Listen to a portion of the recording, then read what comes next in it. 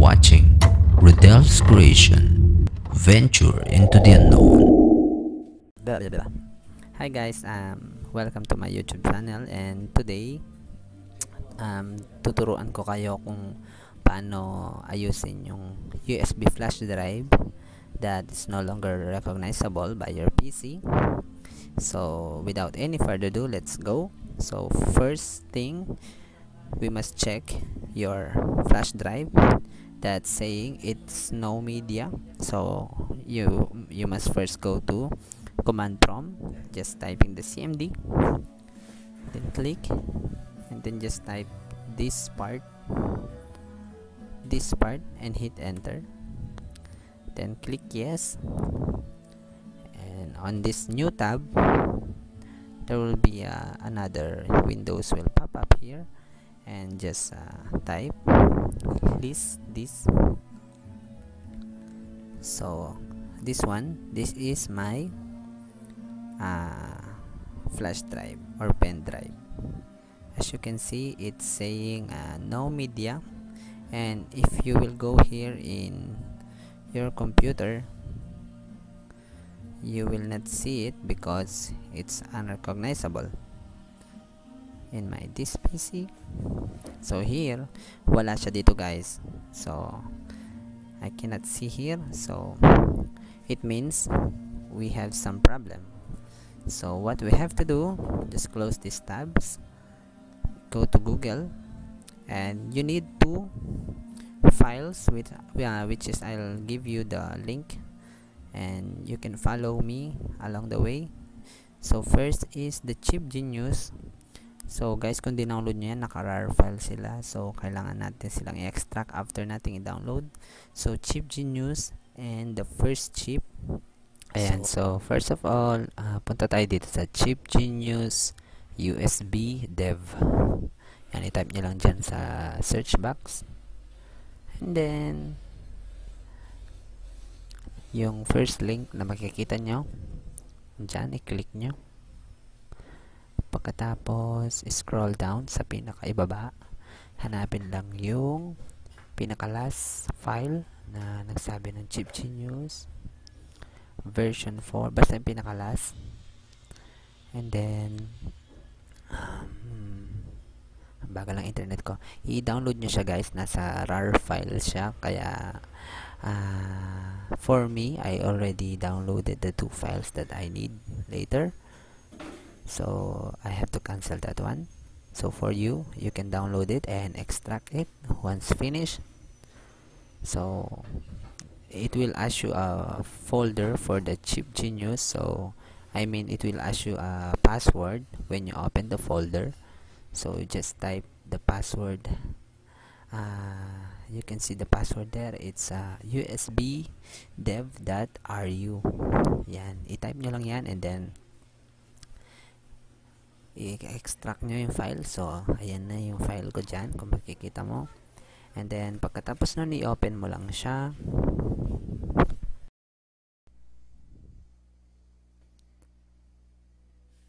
Ayan, medyo nag-blackout lang. Ayan, so ito yung Chip Genius na app. And then tandaan nyo lang dyan yung controller vendor. So nakalagay dyan first chip, tandaan nyo yan. Remember the name because we will need it later to download the second tool. So the word is first chip. And now let's move on let's go back to the site. Balikan natin yung site kanina na pinuntahan natin, and then dun sa upper part sa top right, you can see a search bar, and then right there the word for the vendor, which is first chip. So isulat natin guys, first chip. Yan. And then hit enter. So yung first link na lalabas, just click that, open that one, and then again you have to download it again. So in my case, I already downloaded this one. So this is the main tool we will use for repairing your flash drive. And then just scroll down, and then you can search for the version around April 30, guys. Yung date niya, April 30. Okay, I tried the last one, but unfortunately it did not work for me. So this one, the last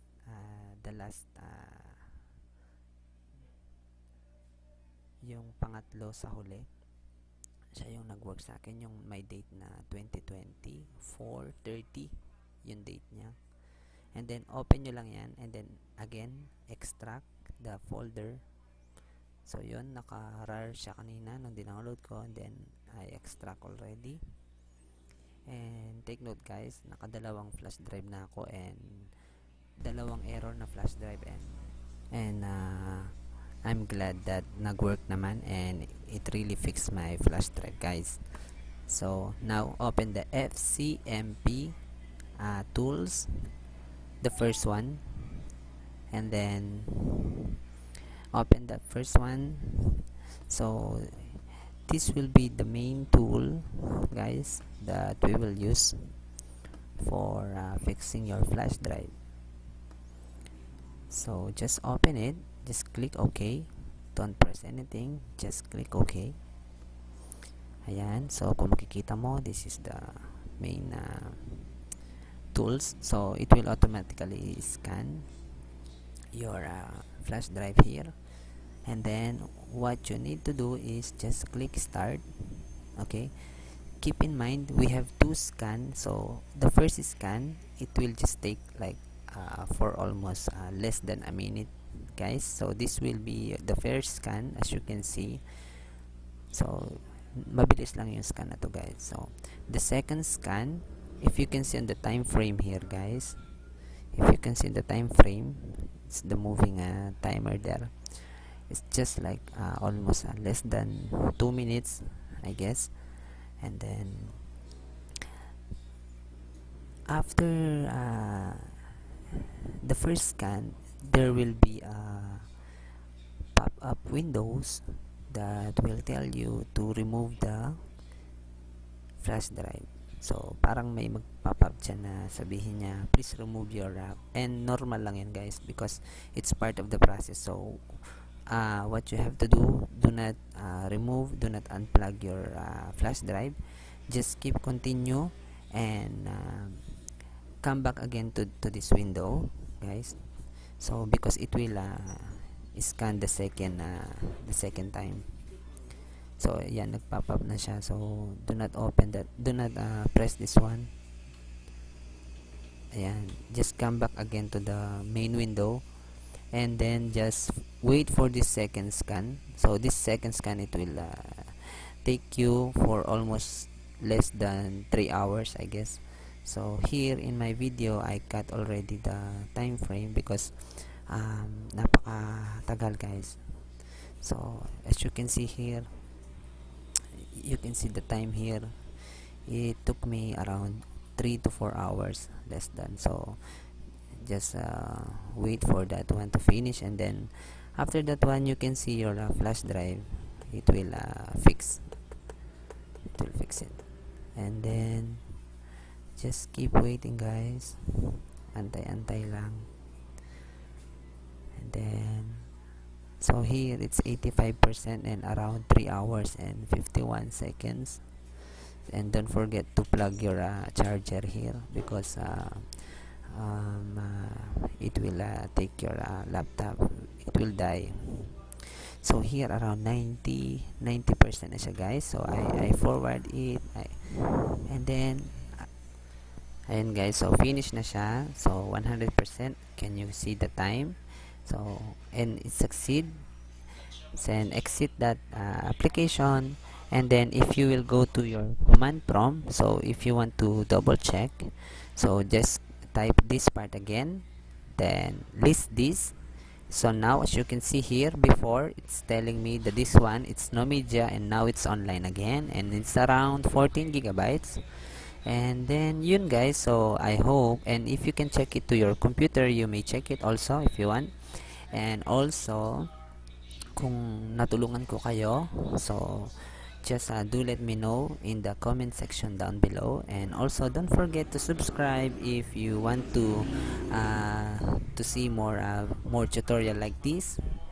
So please, I will be more grateful if you will subscribe to my channel guys, and I hope you will have a good day, and maraming salamat and advance Merry Christmas. Thank you. You're watching Ridel's Creation, Venture into the Unknown.